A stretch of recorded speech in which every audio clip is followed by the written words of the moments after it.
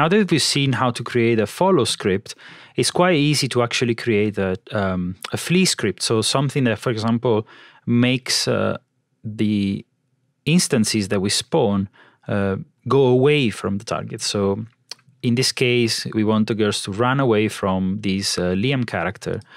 And again, it's quite simple to do that. If we go back to our script, what we're doing here is we're calculating a direction that goes from the pursuer, right, to the target.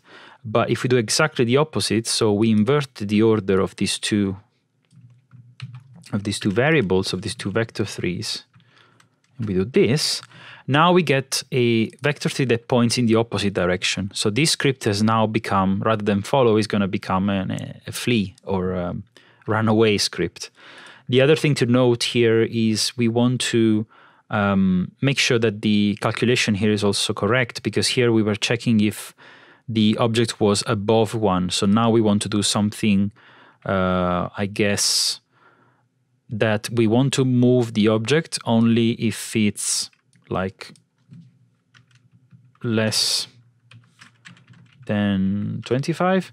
I'm saying 25 because this number here is squared, right? So I'm saying if the distance is 5 by 5, is below 5 by 5, then I'm gonna perform the movement. So it means that whenever the player is 5 units away from the targets, well, the target is the player, but whenever the target is 5 units away from the current object that has this script or less, it's going to move away. So if I go back to Unity, we let it compile, we press play. Now we should be seeing the newly spawned targets, they're moving away from the player. So now the player can go after them.